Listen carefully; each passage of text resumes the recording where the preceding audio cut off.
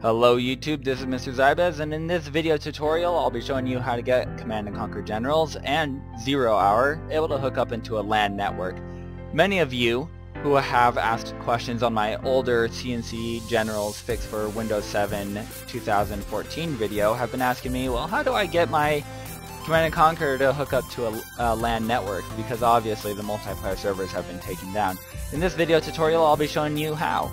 First thing you want to do is you want to join a network, and as you can see I've got my network map created right here. I have two separate computers hooked up to a router and they're hooked up to the internet, and you want to make sure that you're connected under a home network setting. Now once that's created, what you want to do is you want to go to the search bar, and then you want to go to the control panel. Up in the right hand corner of the screen there is a search bar. What you want to do is you want to type in home. Go to the home group section. And once inside of the home group section, most computers create a home group naturally by themselves.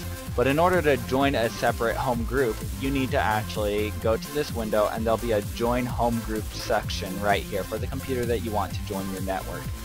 And what they do is they click this button and it'll bring up a second window that says it requires a password. The person who's hosting the home group, this computer screen right here, what you want to do is you want to click this button.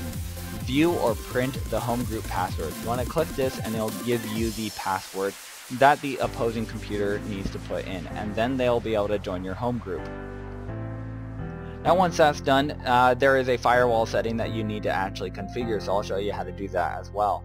So down at the start menu, under control panel, at the very bottom, there is a Windows firewall. You want to end up opening this up, and then up at the top it'll say allow a program or feature through the Windows firewall. You want to click that, and then if you go down to the C's right here, Command & Conquer Generals First Decade, Command & Conquer First Decade, or Command & Conquer Generals, or whichever exe you're wanting to allow through the firewall.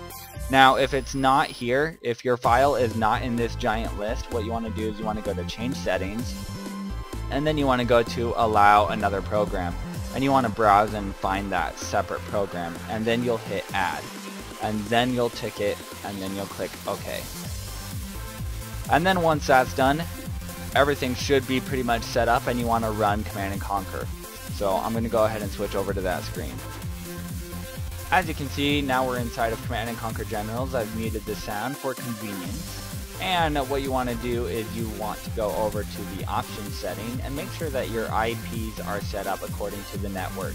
Now you can hit the drop down arrow and end up going to different IPs if you end up having them, but you want to use the IPs that are connected with the home group.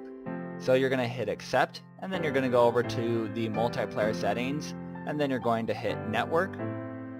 And as you can see, I've already have a game going. Zandalin is on the computer next to me, and you're going to click join game, and as you can see, now we are set up to actually start playing a game.